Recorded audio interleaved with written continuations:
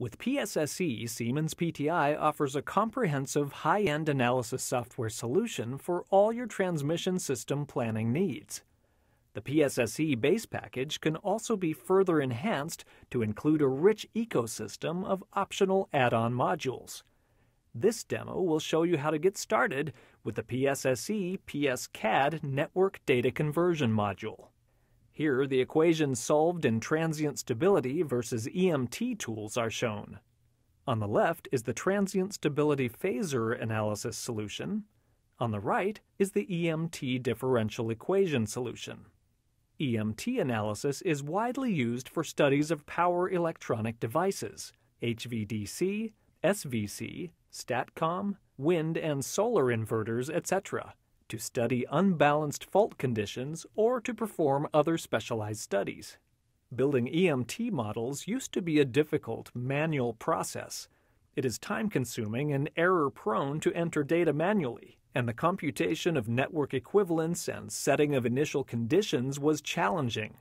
The E-TRAN program solves these problems by leveraging existing data and solved conditions in PSSE and translating them into PSCAD.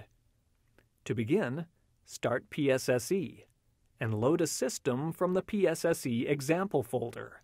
The familiar Save NW case is used for the demonstration. The power flow case and the slider diagram are loaded in PSSE. We will focus on the circuit near bus 3011.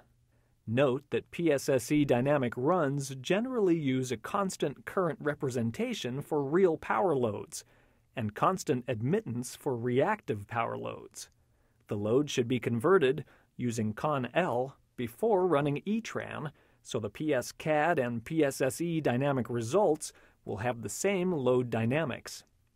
The power flow should also be solved, as it is PSSE that determines the initial conditions for the final PSCAD case.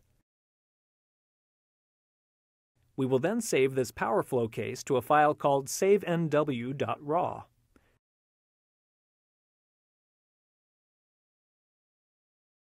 Next, we will start the E-TRAN program to translate portions of the circuit around bus 3011 into PSCAD. The first page of E-TRAN allows you to retrieve previous E-TRAN settings from a file. The second page in E-TRAN is where all input and output file names are entered. Start by entering the PSSE.raw file name and which version of PSSE was used. Next, the PSCAD output file format is chosen. For users of PSCAD v4.6.1, select v4.5+. The PSCAD output file name is entered. A .pscx extension is used for recent PSCAD versions. We also tell E-TRAN to create a network equivalent. An option also exists to generate Python scripts which automate the process of splitting a PSSE system model into transient stability and EMT portions which run simultaneously using a hybrid or co-simulation techniques. This is demonstrated in a separate video as part of the E-TRAN Plus for PSSE or co-simulation product. On page 3, we identify which portions of the system are to be modeled in PSCAD.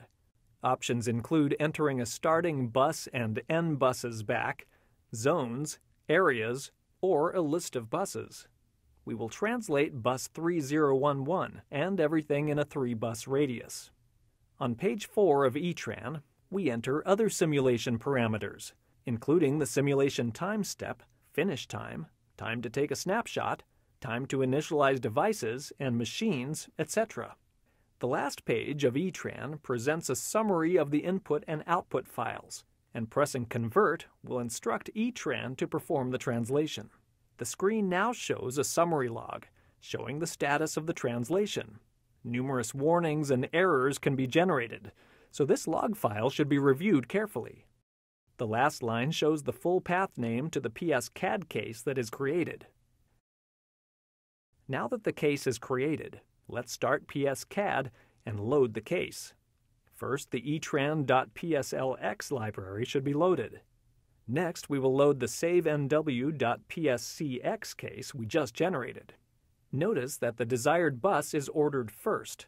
And since we have selected 3 buses back, we have a small portion of the network around bus 3011. E-TRAN auto-routes the circuit and draws it as a single-line diagram. It is capable of translating and generating circuits of any size, and can move portions of the network into subpages if page size limits are reached. Also notice the system equivalent subpage. E-TRAN computes the Y admittance matrix of the full network, zeroes out the elements modeled in PSCAD, then does an LDU reduction to the 2x2 boundary buses. This is a robust and precise method, and works for any combination of boundary buses and circuits. The equivalent circuit will precisely match short circuit, open circuit, as well as steady state conditions. When we run the case, the PSCAD voltages, currents, P and Q flow in the entire circuit will precisely match that in PSSE. For example, the power flow in the source at bus 3011 is measured in PSCAD as 2.586 per unit, and precisely matches the power flow computed by PSSE. Let's go back to E-TRAN and change translation options. This time we will enable the DYR translation and substitution library features. We will also model more of the network, this time choosing 20 buses back, which is effectively the entire circuit. Converting the circuit, we get an updated PSCAD case. Unloading the previous case and reloading the case, we now see the larger circuit. E-TRAN translates all standard generator and control devices from the DYR file. These models have been validated by comparing step responses in PSCAD to those in PSSE. Previously, we did free lunch translations, taking PSSE modeling data and translating that into PSCAD. This case uses custom models entered in the substitution library. These custom models get initial condition information transferred from PSSE, so they get initialized to match the PSSE power flow. For example, an HVDC link requires the converter transformer tap settings, HVDC power order and direction, and initial reactive power flow and number of in-service filters. This information is transferred to the PSCAD models by the pink box initial condition components. Every object in the substitution library database is given a name, which uniquely correlates it with a single object in the PSSE case. The syntax is E_from bus _to bus _circuit number. Notice that the transformer and line near bus 3011 have been substituted with custom models from the database.